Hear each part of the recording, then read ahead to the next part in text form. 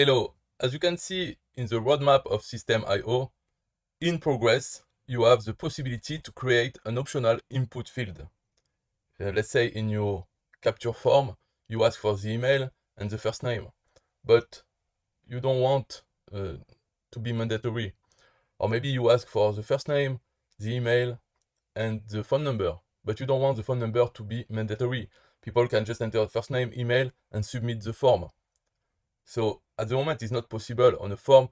All fields are mandatory. It is in progress, so it will be possible sometime in the future. But how have we been doing for the past 5 years with SystemeIO to have optional input fields? I will show you how to do it. It's with a bit of JavaScript. So we create a form and we put the fields. So you have to know that the email, of course, is the only one who is really mandatory, because when you add a contact form, a capture page, you have to have the email. And all the rest, the first name, phone numbers, you can add them. But a capture form cannot exist without the email.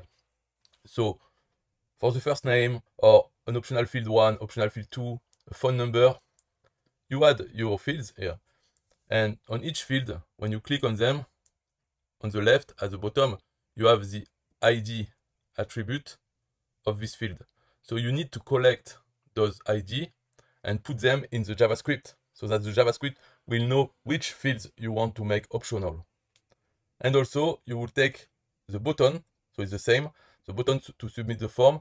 On the left at the bottom, you find the ID, and you take it and you put it in the script.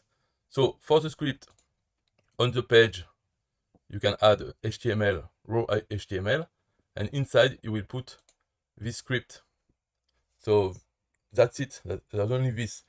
And in this script, you can see at the start, we have a variable which holds all the IDs of the fields. And for each ID, we put a default value that we will want to have saved with the contact if this contact didn't put anything in the field. So here I put some default value. You could put a space. At minimum, it should be a space character. But you can also have something. For instance, if you want the first name to be optional, you can say that if the contact doesn't fill in his first name, you will replace it with my friend. So that in your emails, when you write hello first name, it will say hello my friend. Things like this. Same for the phone number. The phone number is this one, the third one. And this field is particular because you cannot put anything inside, like a space or my phone. No. SystemeIO check that this field is filled in, and it checks also the value of this field. It needs to be in a certain format. So the format required is a series of numbers, or you can have a plus sign, but this plus sign is only at first, for international numbers. So plus 33 and a phone number. Or you can add just the phone number, so it should be only numbers. So the default value that I put here is 10101010, so that when you use the value of those fields. For instance, the phone number is often when you want to save a contact with the phone number. If there is a phone number, you want to send them an SMS, a phone message. So in your third-party application to send SMS, you can add a condition. You say, if the phone number is 101010, don't send a SMS. In all other cases, you send the SMS, because you know that this default value means that the contact didn't give his phone number. So this is the logic of the rest with other softwares. Then after this, you have another variable, which is just the ID of the button. And so in the rest of this script, you can see at the bottom, there is one function here. You don't need to understand what it does, because this function is just to change the value of a field.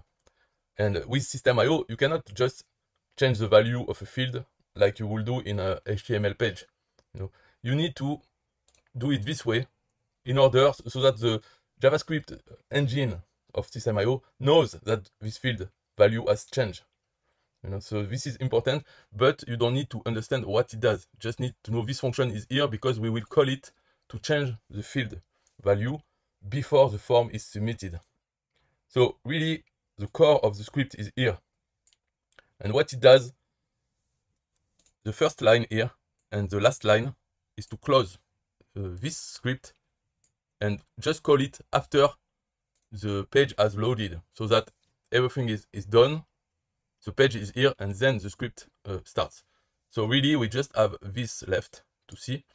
The first line here is just to take the button. We have the ID of the button. James button here is the ID of the button. And what we will do with this is only this here. So we add an event listener to the button. So we wait for a click. When there is a click on the button, that's when SystemeIO will check the value of the fields and will return an error if one field is not filled in with the value, or if the value is not correct, like in the phone number.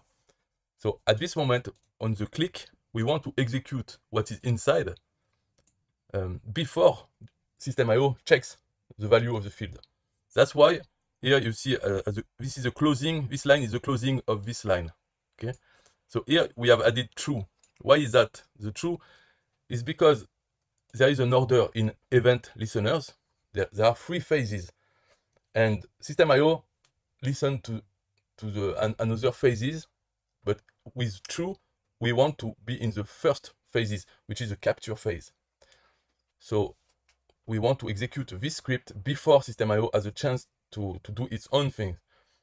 So we are left with this, and so the same, the last line close the first line, and what we do here, we do a loop for all those fields that we want optional. So we do a loop, and inside this loop we just check, is the value empty? If yes, then we change the value and we put the replacement. So for each value we will put, for instance, if this field is empty, then we put this value inside. So for the phone number, it will be a corrected, formatted phone number. So we change the value, and then after it's done, SystemeIO will also react to the click on the button, will check the value of the fields, will see that everything is filled in with the default values, so it will accept the form. And in effect, this script makes the fields optional, because if the user doesn't fill them in, they will be filled with the default value that you have set here. So that's how we have been doing for 5 years with SystemeIO. And now, soon, in a moment, it will be possible to set each field optional or mandatory. But even when this feature comes, this script that I showed you will continue to work. You don't have to change anything on your capture pages, it will still work. But if you decide to use this instead, I don't know if they will provide a default value or just make it optional and let it be empty. I don't know what they will do, but the script will continue to work anyway. So that's not a problem for the future when this feature will come out. Thank you, bye bye.